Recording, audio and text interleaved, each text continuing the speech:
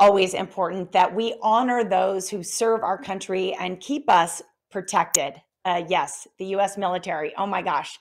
What about those folks who served many, many years ago? Well, there's an amazing organization called Honor Flight who goes out of the way to take veterans on an amazing journey and thank them once again. It's called Honor Flight.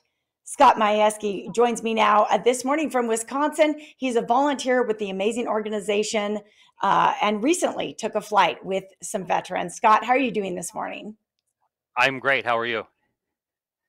I am just great. Now, you have been a volunteer and you have flown back to DC, which is what Honor Flight of Southern Nevada does, taking these veterans back on a 3-day trip. Tell me all about what this journey is like.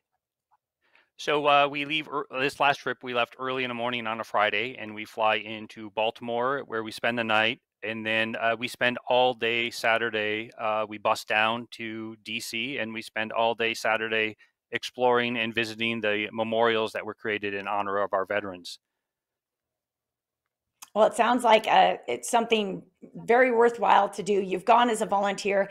You've escorted actually 9 different veterans on this tour. It's really more than just a 3-day trip, isn't it? Tell me about what has really touched you about the Honor Flight experience. It is. It's actually, I think, in some cases for some of our veterans, it's a healing experience for them because they get to visit things that were created for them for their sacrifices for the United States.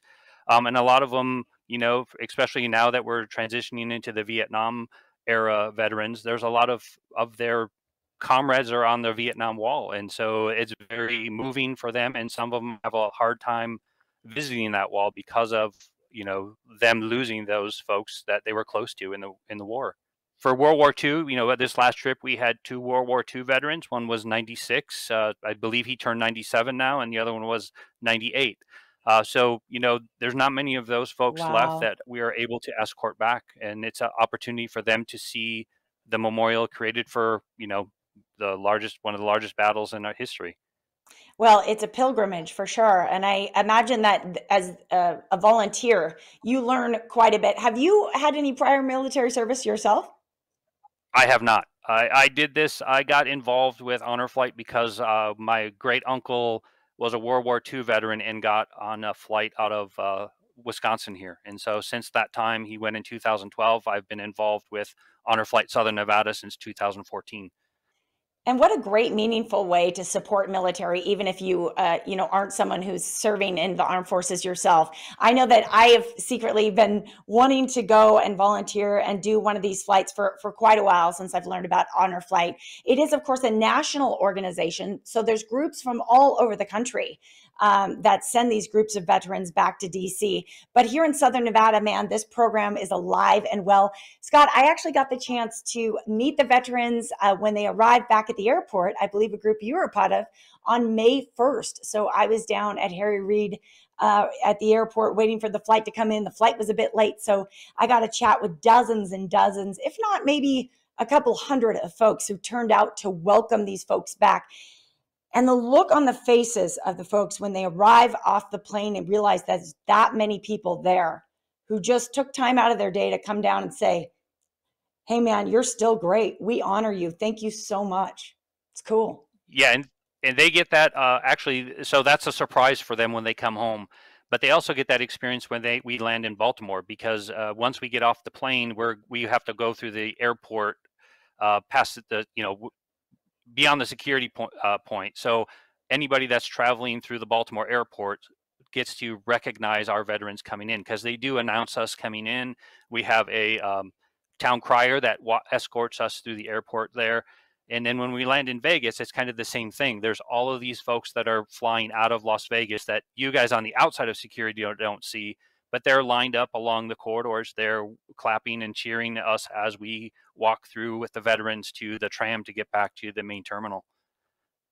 Well, it's just awesome. I commend you for being a volunteer and attending that many times, that many trips. It's Oh, really it's my pleasure. amazing.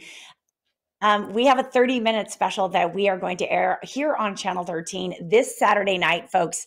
It is all about a recent journey that Scott was on, as a matter of fact, back to Washington, D.C. that happened at the end of April, culminating on May 1st here as all the the folks return back to the airport. But you can watch it at 6:30 p.m. here on Channel 13. Learn all about Honor Flight.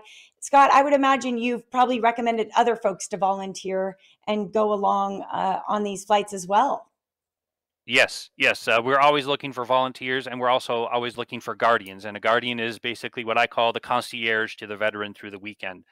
We have a lot of family members that go as the guardians, but I myself go as a guardian where I'm meeting the vet for the first time at our orientation that we have prior to the flight.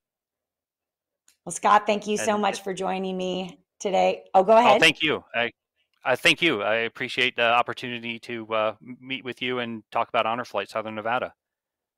Well, you bet. And we appreciate you for putting on your Honor Flight polo today, because you look very on brand, my friend. If you would Thank you. like Thank to volunteer or learn more about Honor Flight, you can visit their website. And please tune in here on Channel 13 this Saturday night at 6:30 p.m. for our amazing 30-minute Honor Flight special. We will be replaying that again at 6:30 p.m. on July 4th.